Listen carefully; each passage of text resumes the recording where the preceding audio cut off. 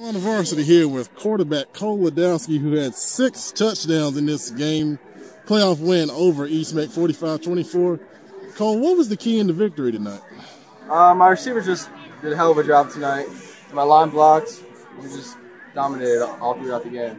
Man, your scrambling ability made a lot of big plays happen. Can you talk about some of these touchdown passes you made down the field?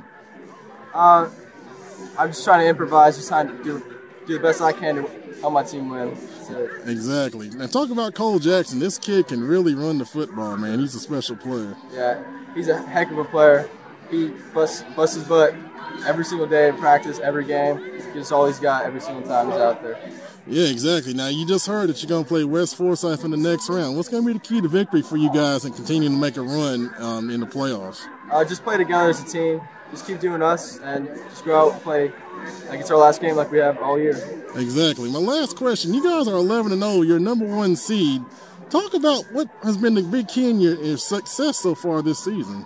Just taking one game at a time. Just be a team. That's it. That's all it is. We're a brotherhood here. Exactly. Tell me about your coach, Coach McNeely. What's it like playing for him? Oh, it's awesome. He brings energy to practice every single day. Gives us pumped before every single game. Like, one of the best coaches out here in North Carolina. Excellent, man. Well, congratulations. We appreciate the time. Thank you.